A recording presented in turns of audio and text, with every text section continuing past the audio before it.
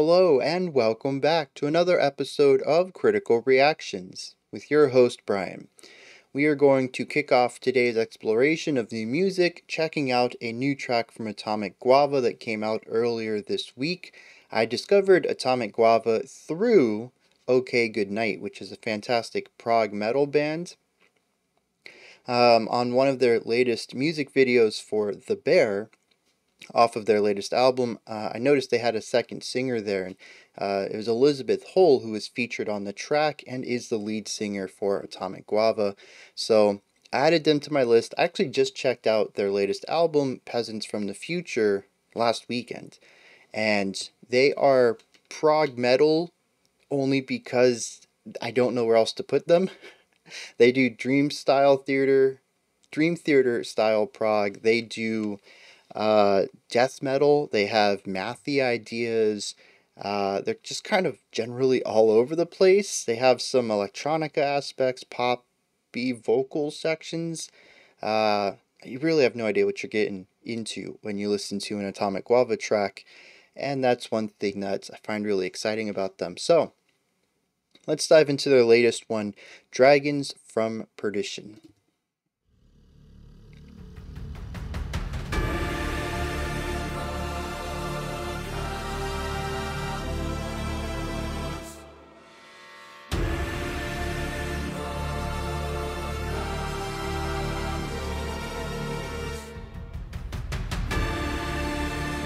Very epic to start this off.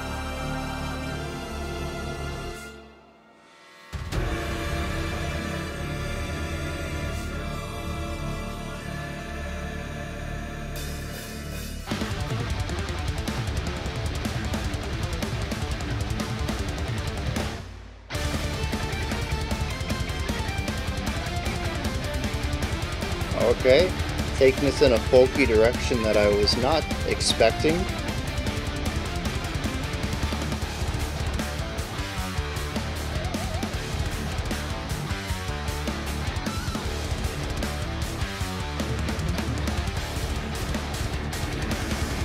The China on the offbeat is a nice switch up.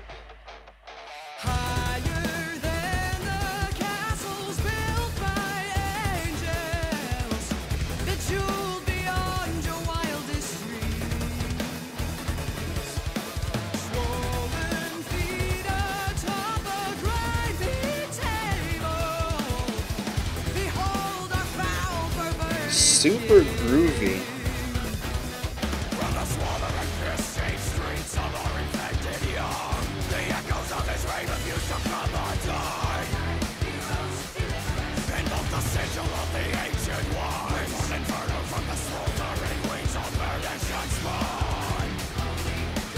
What? The cymbals were consistent. What time signature was that? It's all over the place.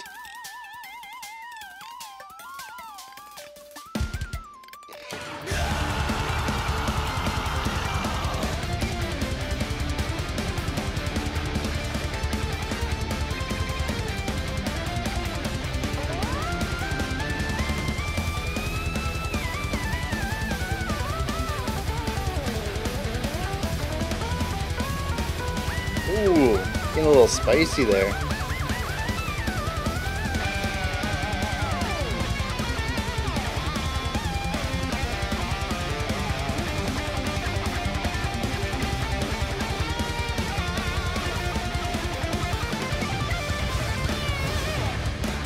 Darkness lends me blithe discretion, stealing silently before the stream. Look me in the eyes as you circle me, yellow at the pupils as you salivate. One motherfucker dares cross a sword with me. I am a fucking dragon, so don't fuck with me. A penny goes to any bastard who can answer me. One motherfucker dares cross a sword with me. I am a fucking dragon, so don't fuck with me. Don't fuck with me.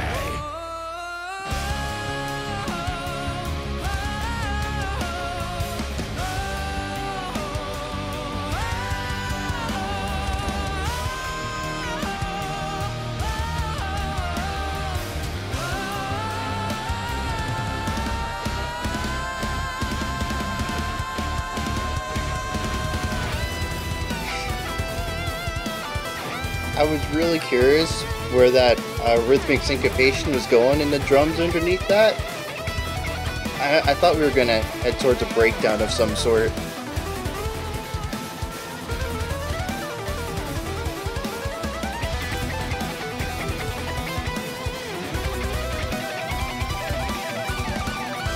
And if my courage falters and my neck should kisses bled, I love the metric stuff going on in the drums.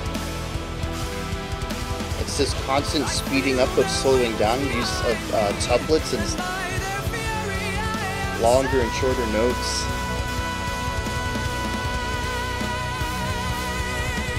down with the dragon killer. Wonderful bit of vibrato on that. Down with the dragon killer. Down with the dragon killer. Swallow him raw. Down with the dragon killer. Till the skies. Oh yeah, I totally forgot there's a folk aspect to this.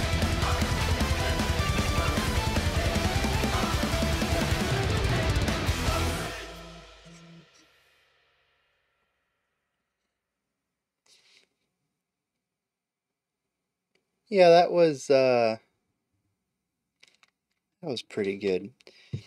And the thing is too, something that I really enjoyed about the album and is quite on display here is it toes a really nice line between that seriousness that I think you sort of have to have an element of seriousness anytime that you kind of reach these levels of musicianship, right? They're especially on the faster, the synth solo, the guitar solo, some of the drum work in here, um, even just the larger than life aspect, it all kind of brings a seriousness to it because they are obviously exceptionally serious about their craft, both as composers and as performers on whatever instruments they play.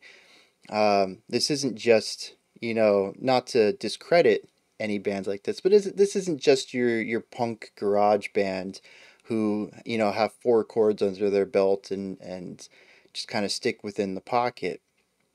There is obviously a lot of seriousness to improving themselves and reaching these levels of skill and proficiency on their instruments.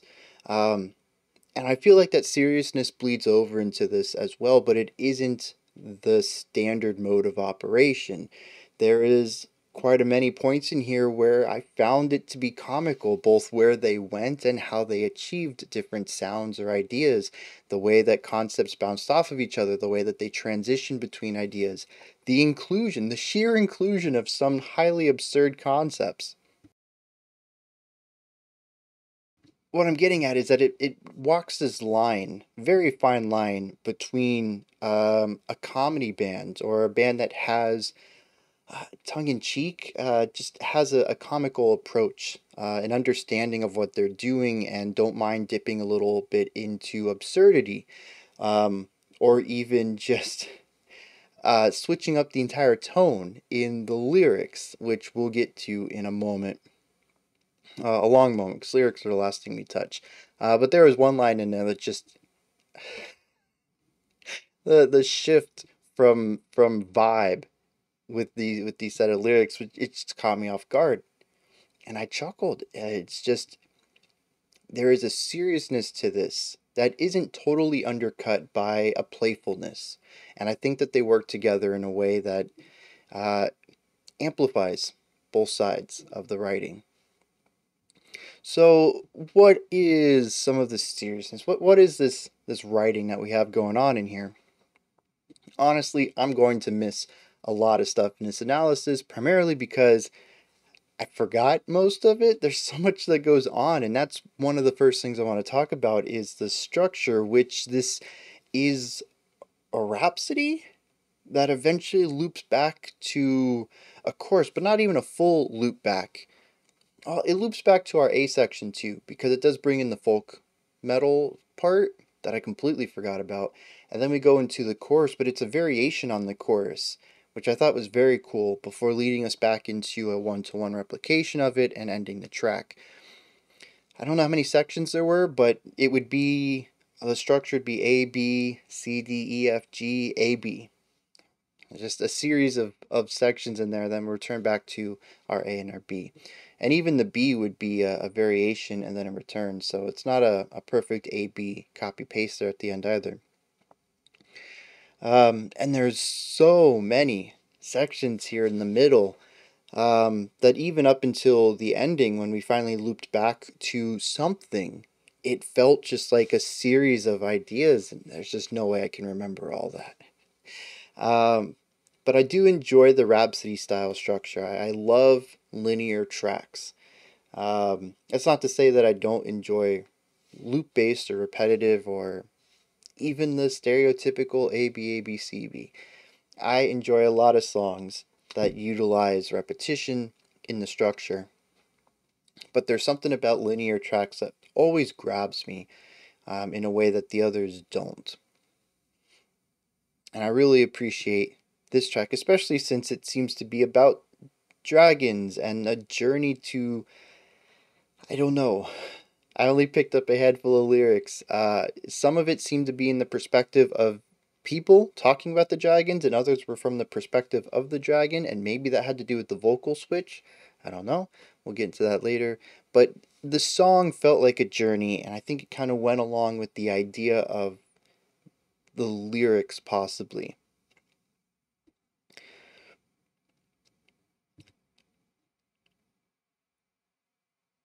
There's a lot of sound in here. We kick off, I almost forgot about this entirely. We kick off with choir and brass. We move then to folk, which brings in a metal band, bass, one guitar, eventually a second guitar. The first one starts left pan, the second one comes in right. We get the drums under it. We eventually bring in vocals, and very important right here, we have a flute. Or possibly a tin whistle. I'm not 100% sure. There's a lot of instruments that sound very similar to that. And it gives us this nice syncopated folky idea to sit above the metal. From here, though, everything just kind of blurs for me. We do bring in harsh vocals to go against the cleans, but interestingly, the cleans transition into triads. We get harmony there, and they kind of have a back and forth thing going on. The time signature, I don't even know if I have no idea what the time signature is in this chorus. We come out of this though, and just a smorgasbord of sounds. We have a section where it's full on growls. We have synth and guitar dueling solos. I think we bring back the heavy harmony on the vocals at one section. Oh, we bring back this beautiful, almost orchestral vocal style. It's not operatic, but it does kind of push the vocals to the back of the mouth and puts a very, just a tasteful vibrato on it. It's so good.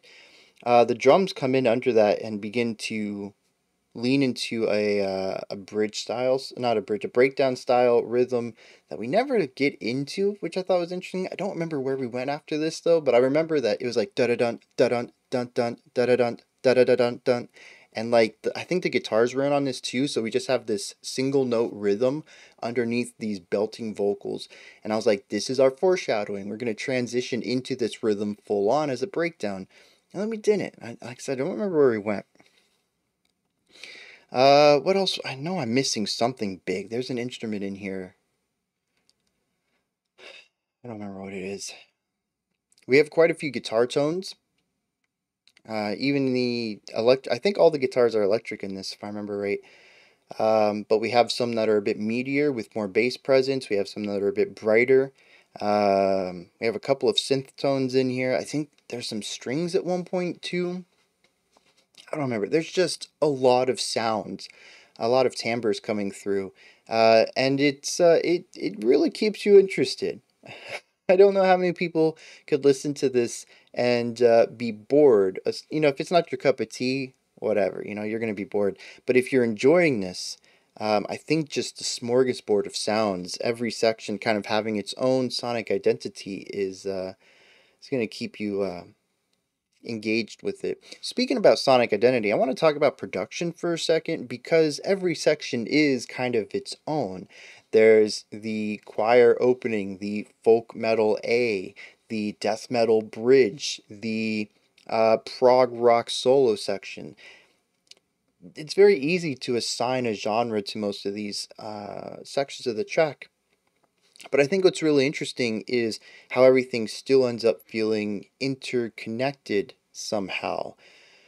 And I don't quite know why. Some of it is certainly going to be foreshadowing and callbacks of ideas that ties everything together compositionally, but I don't think that's the only thing going on here. I think there is an aspect of the production that helps everything feel fluid as well, and just not being as well versed in production, I don't know exactly what it is, but even though we may drastically change a sound, I never really felt like we were, well, channel surfing, right? That is the name that I tend to give songs that jump between ideas with every section, and I don't get that idea here. This feels cohesive for one reason or another, and like I said, I think the composition is key here, but it's certainly not the only aspect, and that leads me to production. And I don't know. I'm really curious how they go about the creation of their music, but this one in particular, since we're talking about it, compositionally, how do they attempt to create these ties between everything? But I'm also really curious about the production side and if any of this is something they're consciously thinking about. And they listen to it like, it feels too much like a different track. We need to tweak some stuff. And how they would go about doing that. Because honestly, this is a lot more cohesive and connected than it has any right to be. And it just seems so effortless in the way that it changes ideas. Honestly, it's surprising to me, and I wish I knew more about whatever. I think it's easy for me to pick out when things aren't cohesive and to figure out why. But it's always more difficult to figure out why something works because it's usually more on a nuanced side. It's the big things, the obvious things that make things not work. But when you're talking about creating things that work, whether they sound good or they run together good or they're catchy, those are the things that I think we have less documentation about, and it's because it's more on the nuanced level. You really have to know what's going on. And being that it's production, I think it's a little bit there that I don't have the knowledge on. Is there anything else I want to talk about here? Like I said, I'm probably missing a lot of stuff, but I think that's about it. Everybody plays fantastic. The production sounds great. It feels cohesive and it's fun and serious simultaneously in a way that I think makes both sides work better. Quick little recap. Let's hit some lyrics. I read the lyrics twice and wasn't quite sure what it was about. I got the idea of a king of a medieval town that just wasn't too great to the people who ruled over and they kind of hated him. And that somebody had some dragons and was ready to kill everyone with the dragons. But beyond that, I kind of lost. And something helped me. In the description for this music video, says, "We wrote a song about a time traveler cowboy from the future who summons the power of the dragons to slay an evil and greedy king for an impoverished medieval town." Talk about a concept. And so the lyrics got put more into sense. I knew who the person who had the dragons was, what they were fighting for, and I mean that's the whole song right there. I mean, the first verse talks about this king. Says he lives in a castle higher than anything else, jewels everywhere, uh, and it talks about how the streets are filled with people, young, homeless, and nothing can end this king's reign. He's just terrible for everyone, but he just won't die. And so they invoke the sigil of the ancient ones to bring forth inferno from the smoldering wings of perdition's spawn. Holy dragons, deliver us. And I guess this is about the time where our cowboy comes in. And he says, oh man, in the best ways. He says, bro, I've got a dragon on my side. What are you going to do? Are you even going to try to come at me? Just so ridiculous. He's a cowboy. And that's pretty much the whole song. It is just as ridiculous of a concept as the music is in its expanse of exploring so many different genres, but it all sort of comes together in a very, to me, a very 90s way. The ridiculousness of it, of all of it, just creates a cohesive whole somehow. Um, and I quite enjoy it. I'm a fan of absurdity, though, and Atomic Guava really leans into that, both musically and apparently lyrically. I haven't listened to, or I haven't checked out the lyrics to that album yet. I only gave it a single listen. Um, but if this is the kind of writing I have to look forward to, I definitely need to give it another listen with lyrics pulled up, because this is just bonkers, and I love every minute of it. Those are my thoughts on Atomic Guava's Dragons from Perdition. Let me know what you thought of this one. Give me your perspectives, your comments, your anything else, if you enjoyed it or not. Just opinions, I don't know. Put it all down there. Let me know what's going on. Above that, in the description box, you can find a link to Linktree, which will take you to this menu right here. You can find links to my music, ways to support the channel, a link to the Discord server, so much more. Above that, if you could, like, subscribe, and ring the bell. I greatly appreciate all three of those. We have one more new track that we're going to check out today. Otherwise, I'll be back tomorrow. We have a full album review to look at. And, oh yeah, I got to get my theme thoughts for tomorrow as well. It's a good thing I remembered that. Tomorrow would have come and there would have been no theme thoughts. I need to record that next, I suppose, or after. Anyways, none of this has to do with the video. Until next time, remember to be critical, not cynical, of the music you listen to, and have a fantastic morning, afternoon, or evening.